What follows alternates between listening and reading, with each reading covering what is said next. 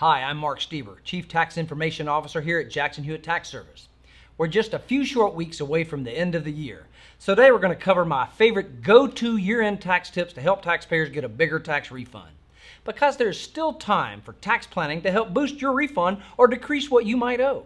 So tip number 1, I recommend getting a tax checkup to find out sooner rather than later what your estimated tax refund or balance due could be. Avoid a tax time surprise by having a free year-end tax review with a trusted Jackson Hewitt Tax Pro today. Tip number 2, increase your tax withholdings if you're close to or in a balance due territory situation, or you simply want to maximize a tax refund. Adding a few extra bucks to your final paycheck withholdings could pay you back when you file your tax return this year. Tip 3, if applicable and you're eligible, and this year many millions of taxpayers will be, mark your calendar and make sure to send the IRS your estimated tax payment by January 15, especially if you're self-employed, have unemployment benefits, for example, or for whatever reason you need to close the gap on owing taxes to break even.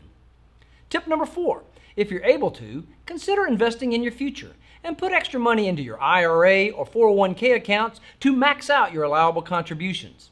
This is one of the easiest ways to decrease your taxable income and create some self-generated, much-needed tax breaks. Plus, you have until April to contribute to an IRA to benefit your tax returns. And while not really a year-end tax tip, it's still solid good planning if you can afford it. Tip number 5, it's been a difficult year for many Americans, so consider giving back to your community and donate some items you no longer need or use, which could result in a tax deduction.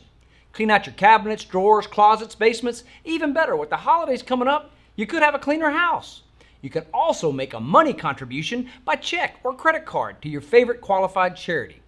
Just be sure to keep a list of what you give, the values, and all the receipts. Taking higher education classes, you could pay your tuition early.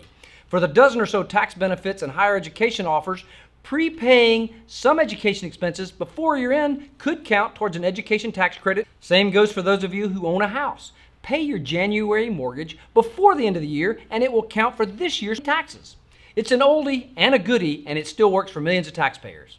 Taxpayers with a flexible spending account have until the end of the year to spend the remainder of their account. Now, some plans, as we know, allow a little bit longer, but unless you know for sure, and you should check with your plan administrator, it's best to be safe and spend that money before year end.